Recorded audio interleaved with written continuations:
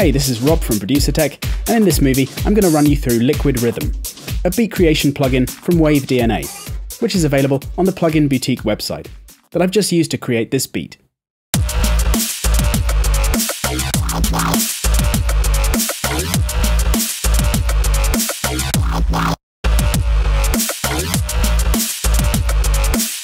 In terms of its overall layout, the interface is pretty straightforward, with a library on the left and an arrangement section in the middle. There's also a useful info section in the bottom left, so the window has a similar format to Ableton Live. The rest of the bottom section is quite different though, as you've got loads of tools for editing molecules alongside, which is what the instrument calls the blocks of note data for tracks in your beat. Then, on the right, there are the Beat Builder and Beat Weaver panels. These sections are designed to make it easier for you to construct your own simple or complex and unique beats. Before I show you how to use them, let's create some drum tracks, which I'll first do using the library. Here, you choose a type of drum, and then click on the samples below to find an appropriate one, which you then double-click or drag into the arrange area to make a track for it.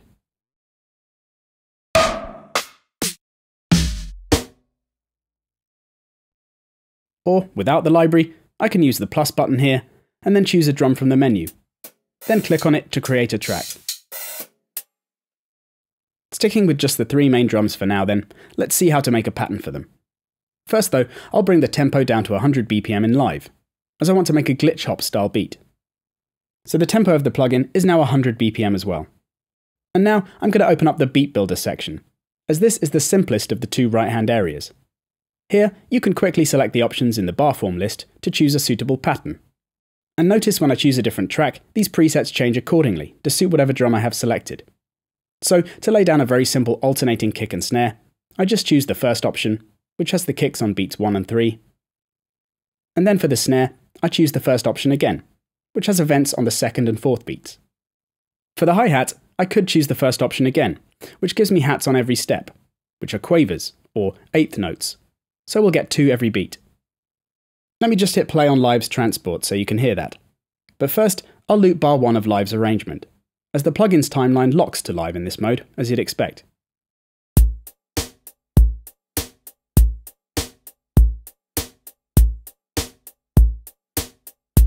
So this bar form list contains various patterns of quavers for the hat, also with varying velocity values, which is shown by the grey bar above the notes.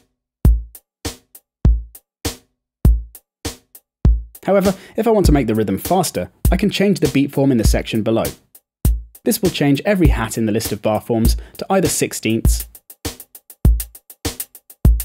or 16ths where only every second one is heard, or triplet 16ths. And you can see these are colour-coded, as is the case throughout the instrument, where binary patterns with 2 events per beat are blue, and ternary ones with 3 events per beat are all red. Of course, you don't have to change all of the beats, as I've been doing here using the arrows at the end, but you can pick and choose the beat form for each step by clicking on one instead.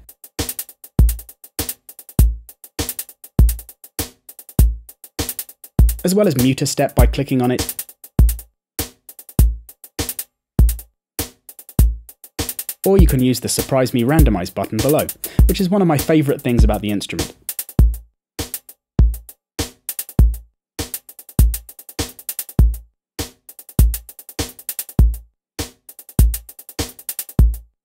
Let's take a look at the Beat Weaver rhythm synthesizer now, which is an insanely comprehensive section that takes a moment to get your head round, but offers you so much in terms of presets and instant combinations of beat and bar forms. I've got Live's transport running with the metronome turned on, and I've soloed a new clave track I've added to the arranger now. With the track's molecule selected, which is empty, there's nothing showing in the Beat Weaver.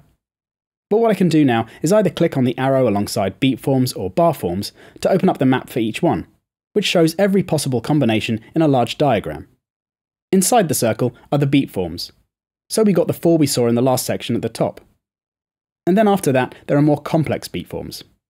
Then, in the section for each one are their different variations, with each one having certain beats active or muted. And choosing a beat form sets every step to this pattern. For example, if I choose the triplet beat form, then the one in the top corner is the straight triplet we've heard already, whereas the other options in that section are the same pattern but with one of the 3 muted.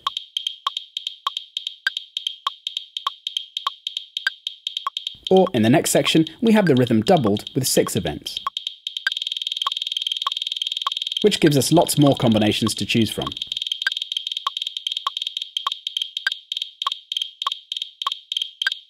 You can see how the options with more events live on the outer edge of the circle. With the straight bar form selected, the patterns on each step are the same, but I can use the controls in the beat form section now to change that. As we have a binary bar form selected, we only have 2 options here, which you can see from the first and second step for each beat respectively. I can use the boxes here to solo these steps if I like, or I can click on one of them and then choose a different beat form to change the pattern that way. I think I might go for some binary ones instead. Then there's the bar form map, which has all the possible combinations of these beat forms for a bar, so allows you to instantly create even more complex patterns.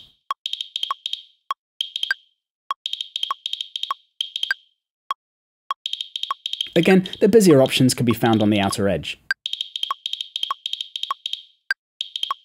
Once you've found something along the lines of what you want, you can always go back to the Beat Builder section to edit the steps.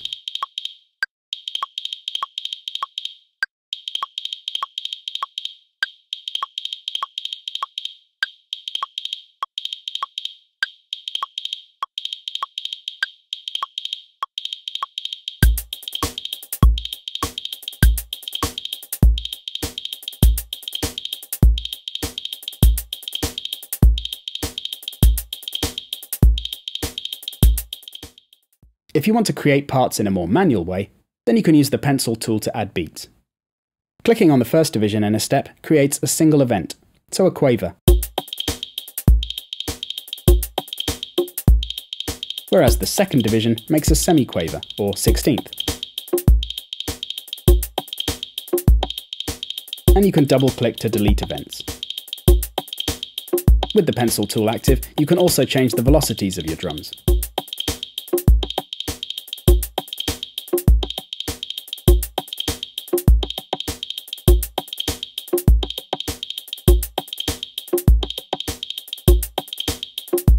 I might just use the swap tool temporarily to change the sound of the clave.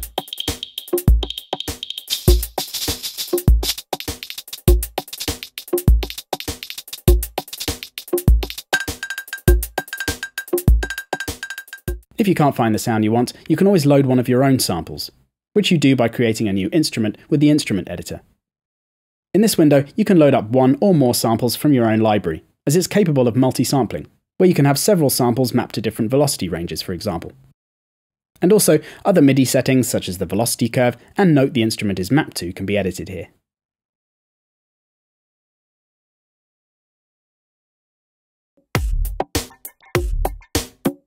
Now let's take a quick look at the molecule tools at the bottom.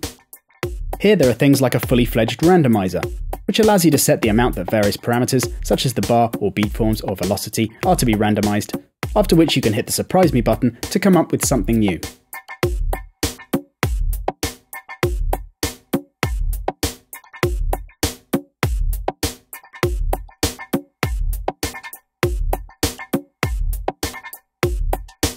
Then there's Groove Mover, which shifts the beats around in the molecule according to the bar form pattern below. The bar form pattern is the larger one at the bottom and indicates the underlying groove of the molecule. Changing this with Move Notes active shifts around the notes in the molecule to give you an alternative groove.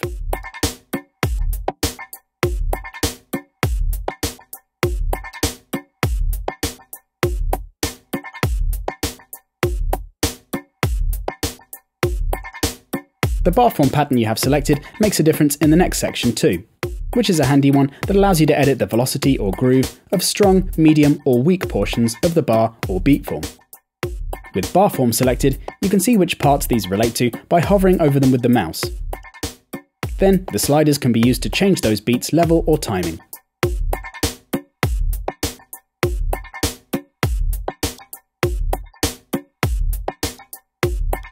Or with beat form selected, you can adjust the individual beats instead, which is sometimes more suitable for your pattern.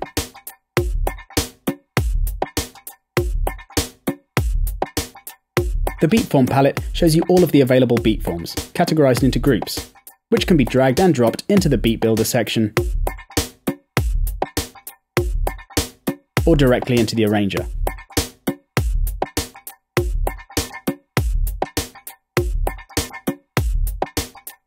And the final two sections offer even more ways of adjusting the molecule, with dials for scrolling between different beat forms for steps,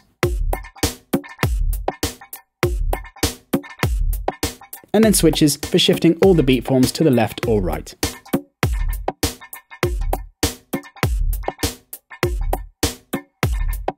So as you can see, there are tons of options for changing up your beats, with literally hundreds of rhythmic possibilities at your fingertips.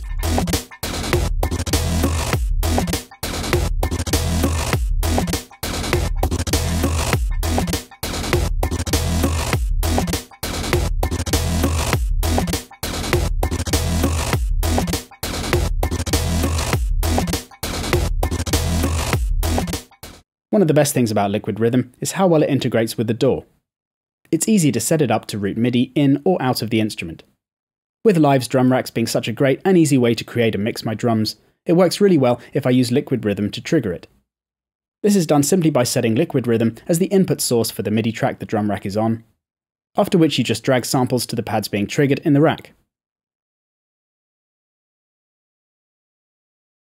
You can also see the MIDI notes each drum relates to in the library.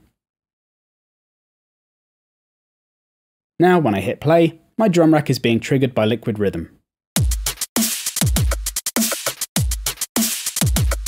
And I can mix Liquid Rhythm's drums with my drum rack if I want to add extra texture to each drum.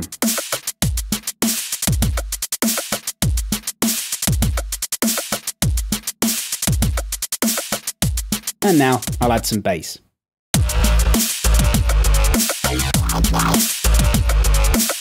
So to summarise, Liquid Rhythm is a really interesting device for creating beats. There are endless possibilities for making rhythms, and editing them to come up with cool, unique patterns, which are particularly suited to the glitchier side of production.